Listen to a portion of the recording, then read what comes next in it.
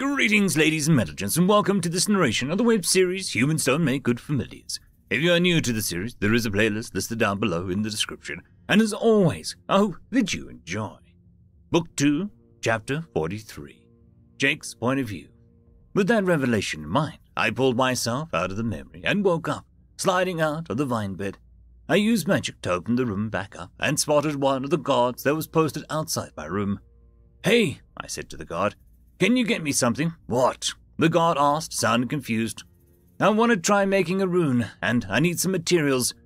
"You have a rune maker's permit," the Niema said from his perch, his head tilted slightly to the side. No. I didn't know I needed one. It is illegal to create runes without a permit. It is a dangerous profession," he explained, "although I do not expect a familiar to know this, let alone actually be able to make one. Even an Asha should know that." "Freck off," I said, rolling my eyes and closing my room in the smug-sounding jerk's face as hard as I could. Although really, I was just slightly louder than slurping and crackling sounds as the rock wall and vines reformed. Fine, I can probably make some stuff myself, I thought. Sitting on the floor, I summoned my backpack and started looking through it. Inside were a few gold coins, a spare dull jar, and a broken rune-inscribed rock I got from boot camp that I keep forgetting about. Over 50 meters of rope and an emergency medical kit, but not one piece of paper. I guess that's too much to ask, I thought. Of course, even if I did have it, I wouldn't use it for the runes. I'd write my mum a letter. Breaking myself out of those thoughts before I started to spiral again, I instead picked up the rock and looked it over. Inside the grooves where the runes had been was a sticky residue, probably the remnants of clay, or rather, it was the rune that was originally made using. "Not enough," I murmured. For a second, I considered using the magic to melt the rock and turn it into clay, but since I didn't know what it was made of, or what clay was made of, atomically, I couldn't imagine it working. Rather than risk punching a hole in an atom, I put everything back into my backpack before sending it away, and decided just to go ask the Queen directly for both permission and materials. While I was staying in her castle, I was granted free roam to the place, so long as the guard was with me, and I was allowed to see her as needed, either by her request or mine. We'd met 4 times already since Suma left, and talked about various things. She wanted to know more about my world, and I wanted to know as much about hers as I could. Suma knew quite a bit about her country, but the Queen definitely knew more. I opened the room again and walked towards the Queen's court to ask for an audience with her. As I did, the guard spoke up again. Back for some wait, where are you going? Get back here! You can't just— Stop! He shouted, getting annoyed, and started fluttering behind me as I walked. I smirked. "No, you follow." "Where do you think you're going?" "To ask to see the Queen." "The arrogance! You have taken up too much of Her Majesty's time already." Instead of replying, I ignored him and continued walking. "What are you doing? Are you not going to say anything?" "What would a predator like me have to say to you?" I asked sarcastically. "Predator?" he asked, confused. "That's what you called me, right, Asha?" He laughed. "Is that what your master told you that meant?" "Yes, but I'm sure you'll correct it. I had figured Suma and Selikar, the Niema who put the runes on my weapons and armor, and told me what it meant originally, had given me a watered-down translation. "It means the beast who eats you and enjoys every moment," the annoying guard said, and spite and cruelty dripping from his fat, snobbish beak. "Did I do something to you?" I asked. "You killed Niema and flew away without ever touching the ground," he said, sounding genuinely angry this time. At that point, I stopped walking and faced him in time to see him landing on a perch a few meters away. "You killed all those court mages." "That wasn't me." "Oh, I heard the lies. But those weren't the first Niema you killed, were they?" he said. I stayed quiet, remembering what happened in the alley that day. "Years ago, you killed the magistrate's son, tortured him to death." "That's not what happened," I denied. "You used death magic, and the Grand Duke covered it up. Everyone just turned their feathers away because they think you'll be useful in the war. But I know what you really are." "Shut up," I said angrily. "You're a killer, a monster, a Viking." I turned and walked away without another word. He didn't bother following me. After 15 minutes of walking around and trying to calm myself down, I made it to the Queen's court. There was a Niema in the room, basically the castle's chief gardener, I guess, using magic to fix and rearrange the decorations on the pillar and walls. He came here every day to do it, so I'd seen and spoken to him a few times. "Hey," I said. "Oh, greetings, Sentinel." He bowed and spread his wings. I told him a few times he didn't need to do that, but he insisted. "How can I help you?" "Can I speak with the Queen about getting some materials for making a rune? I also probably need permission to make one, since I don't have a permit." "I shall inform Her Majesty's attendants immediately." I thanked him, and he flew through one of the holes in the roof. While he was gone, I started thinking about what the gods said, despite the fact that I was trying not to. My mind was wandering, so I didn't notice when two Niema, one of which was a gardener, and the other one was the Queen's personal attendants, fly up and land beside me, startling me when I suddenly heard flapping sounds from behind my back. "Greetings, Sentinel. Queen Umbera sends her apologies, but she's unable to meet with you today. However, she was made aware of your requests and has granted the use of materials and permission to craft a rune under the supervision of myself." The attendant, whose name was Cisco von Sopra, said. "Okay, sounds good to me," I said, and nodded my head. Then I had another thought. Can I get a different guard? End of chapter. Book 2, Chapter 44. Jake's Point of View. Back in my room, several Niema were finally delivering materials so that I could try making a rune, under the supervision of one of the Queen's attendants, Talek Sopra, who was apparently a distant relative to the Grand Duke. The materials included a few scraps of leather to place the runes on, clays, dyes, some containers to mix things in, a dull jar for storing mana, and a special siphon for mixing the mana into the clay. "This should be everything we need. Are you ready to begin, Sir Sentinel?" Talek asked. I picked up the dull jar and started putting some mana into it. "I'm ready." Within half a minute, the dull jar was full. "I'd heard your mana capacity was quite large, but you filled that dull jar in mere moments," Talek said, impressed. "Don't you see the royal mages all the time? I can't imagine that it's that impressive," I wondered. "True, but they do possess large capacities as well. But even they take several minutes to fill a dull jar. I wonder, do you know your life force density?" "I used to, but I forgot. It was over 100 kema or something," I said, attaching a siphon to the filled dull jar. "I haven't had it measured in a couple of years. Zuma might remember. I can ask her if you want." "I would appreciate that," he said. I contacted Zuma over our private connection, and she remembered. She said that it was 500 kalma and around 60 dalma. Meant my mana reservoir was over 900, but she couldn't remember exactly. "I was actually wondering, could I remeasure it? If it has been several years, it may have increased due to your trading," Talek asked. "Sure, I guess. Can I wait until after this, though?" "Of course. Let us continue. Have you properly attached the siphon?" I held up the dull jar with the siphon on top. He shook his head slightly. "It's on backwards." "Oh." I corrected the siphon and held it up again. "Would you like me to put it on?" he asked. I sighed and put it in front of him. Using magic, he turned the siphon, and I leaned in slightly to the side. I heard a clicking noise, and he gently set the dull jar back down. "Have you ever made runes before?" he asked hesitantly. "No, but I've seen it done. A Niema called Selakar showed me, and I also have memories of Zachariah doing it." "All right, then please show me what you know," Talek said, flapping his wings a few times and flying to a perch above where I was working.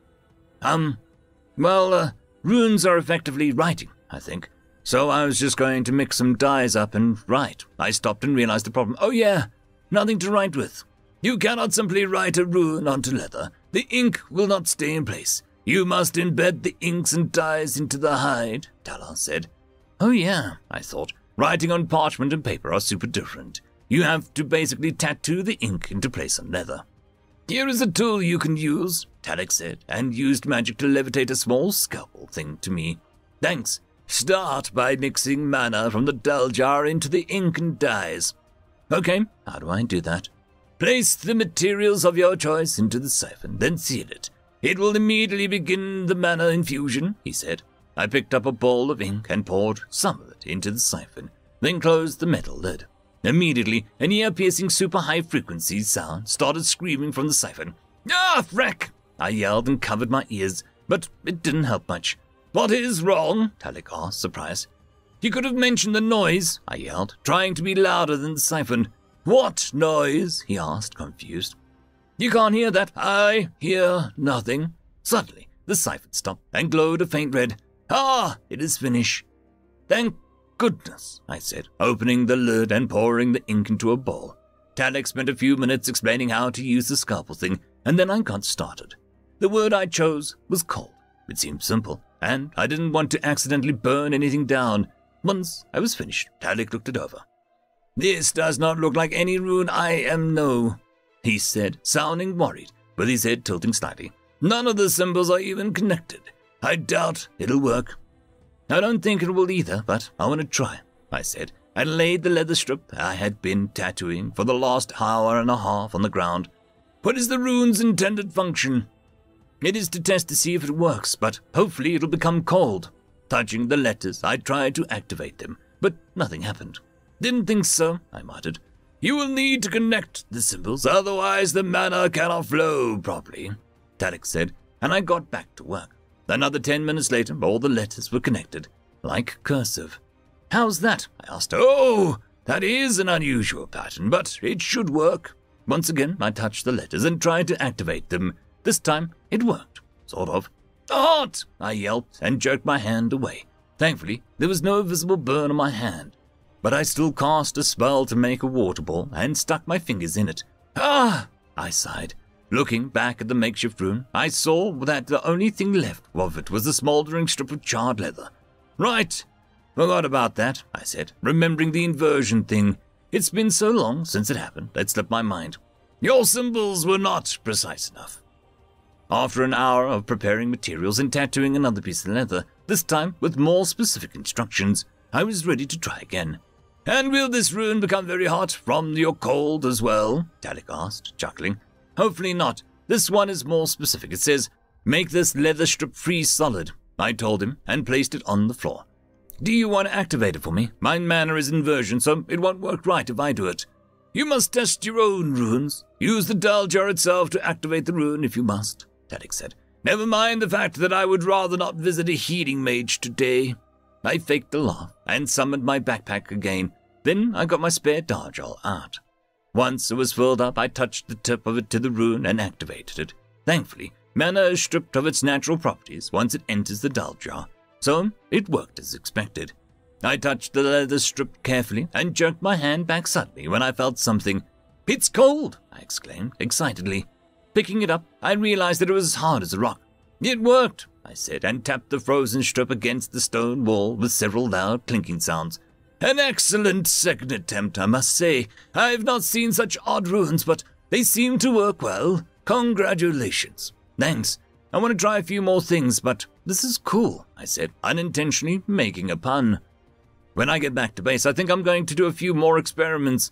"You'll need a rune maker's permit for that. Her Majesty only gave permission for you to learn while you were under supervision."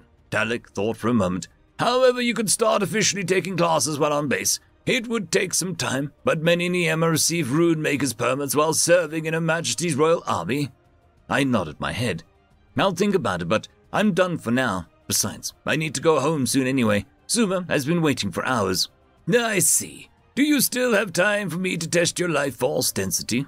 Tadek asked. "Yeah, sure. And I want to say goodbye to the Queen Emperor as well." "All right, then. Please follow me," Tadek said. With that, we left the room. End of chapter. Book 2, Chapter 45. Queen Emperor's Point of View. My kingdom, my people, my family are all under threat. War with the Southern Union has killed countless of our soldiers, risked our solidarity, lost our territory, ravaged our farmlands, and put centuries-old treaties under scrutiny. The only thing that kept my kingdom together for a time was my father, the previous king, and when he died, I feared that I would lose everything. Until he came, the familiar of a middle-class mage, Jake the Sentinel. In less than a month, he took down one of my father's biggest obstacles and ended their noble house's influence. With the backing of Grand Duke Sopra, the way for me to take the throne from my family members was opened. At first, I surmised that it was a mere coincidence, and that I should simply be grateful for the opportunity. So I granted him a pardon for any crimes he had committed while doing it, and left it be. I never expected him to join the military, or the wyverns, or to be a Viking. The familiar who had given me the opportunity to save my kingdom from my foolish family was now the most dangerous thing that I had ever seen. I orchestrated an inquiry with my royal court and his master, also that I might see him for myself. I later regretted that decision when one of my brother's supporters bribed members of the court to kill the familiar. But their foolish mistake allowed for greater insight into the threat, and for one more opportunity. Your Majesty, I have performed the measurements as you requested, my attendant Tarek said as he flew into the room and landed on a golden perch beside my roost. He sounded distressed. The results? I asked. We were currently in my private chambers, which had a special runes engraved into the walls to prevent anyone from hearing what was discussed. It is as you feared, his abilities have increased from our last report, given by researcher Selakar. By how much? Sentinel's new life force density is 600 Kalma and 93 Dalma. His mana reservoir has also increased to 1007. In less than 3 years, he has achieved the same growth as most Niema strive their whole lives for, I said, and took a deep, calming breath.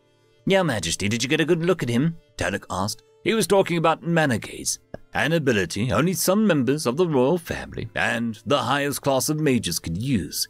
It is an ability gifted to us by the dragons that allows one to physically see the mana one possesses. I did. During the interview with the royal court, the image was disturbing. In what way? Surrounding him was a purple and blue miasma. It poured off his body like a waterfall. To me, it looked as if he were a living mass of mana. Do the records of the Vikings' rampage match what you saw? Yes. According to the records, Jake has roughly the same amount of mana as Hell. Was it wise to spare him, if he's such a threat? Tarek asked, shaken. For now. But if the rumors from the front lines and the reports of Dager's potential awakening are true, we will need him. There was a moment of silence as we both thought. Then I broke it. How did the experiments with runes go? Very well, Your Majesty. He learned the basics and even developed new rune symbols and a new method of weaving them. Tarek sounded excited. He was always loved rune smithing and rune craft. It was a Viking who originally created them, so I should not be surprised. That is the end of my report, Your Majesty, Tarek said, and bowed. Then you are dismissed. Have a good night, Tarek. He bid me good night and flew out. Glancing over to a small silver statue of my father, which I created after his passing, and kept in my chambers, I wondered what he would do in my position. Would he worry more about the rumors from the front lines of the war, the dragon's return, or the Vikings in our midst? A monster, a Viking, a war, and a chaos dragon, I said to myself aloud, but did not finish the thought. End of chapter. Book 2, Chapter 46. Jake's Point of View. After letting Tarek measure me, I visited the Queen one last time and said goodbye. Thank you for your hospitality, Queen Ampera, I said, bowing down to her in her throne room.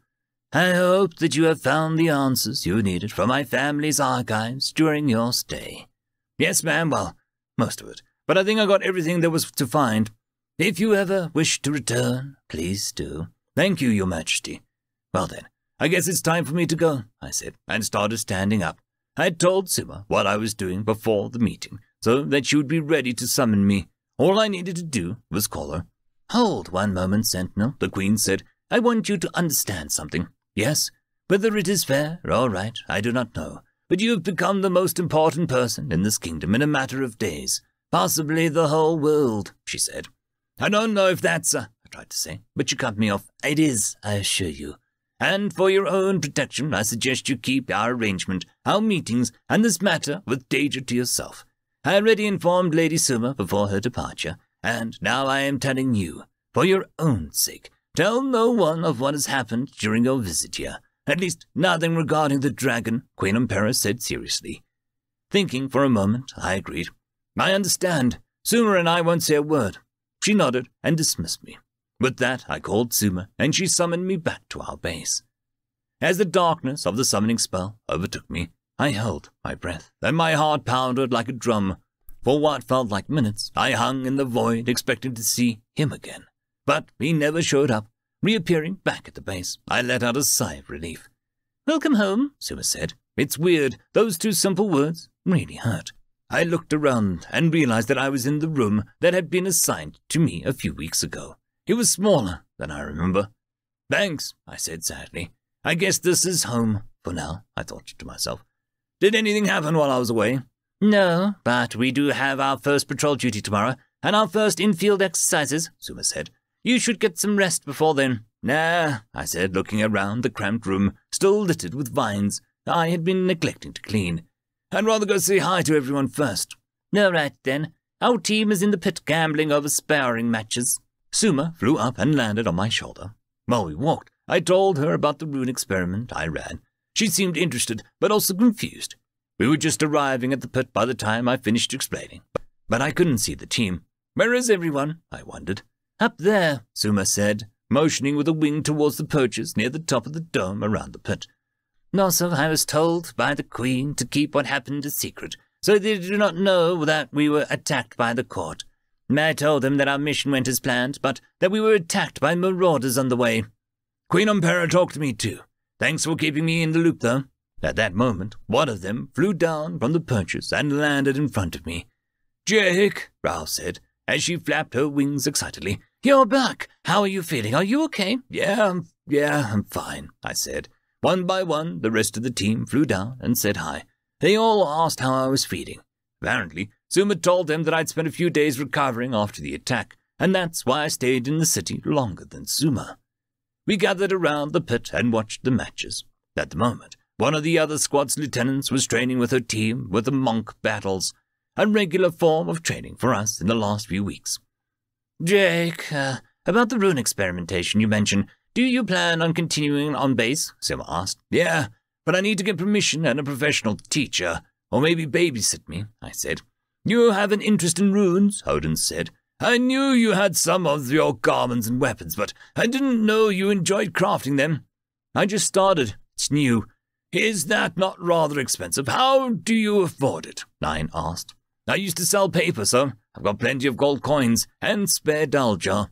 "You sold paper?" Odin asked, shocked. "Do you have any now?" "No. Sorry, I used to carry some, but I don't anymore. My backpack weighed too much when it was full of paper. I wish I'd kept some, though," I said sadly. Those scraps of leather weren't enough, and writing a letter to my mum without paper would be really hard anyway. "I heard that Captain Gigolus got a shipment of paper recently," Rao said. "What, when?" "Well, you were gone," she answered. "Do you know where he is right now?" I asked, urgently. "If I have paper, probably his room," Nine suggested. "Suma, would you mind going there and summoning me? I really need to talk with him," I said. "Right now? I suppose I do not mind," Suma said. I thanked her, and she flew away. "Are you going to ask for some paper?" Nine wondered. "Yeah, I just need one piece." End of book. We'll pick the story up again when Book 3 is mostly finished and released, and my schedule allows it. I hope you all enjoyed. Cheers. I'd quickly like to thank the T5 channel members and patrons: Cam Maxwell, Casper Arnholtz, Bushmaster177, Lord Azrakal, Ambrose Cattell, Quantum Wednesday, Trixoon WRE, and Blueberry Cat. Thank you very much for the support. It is super appreciated.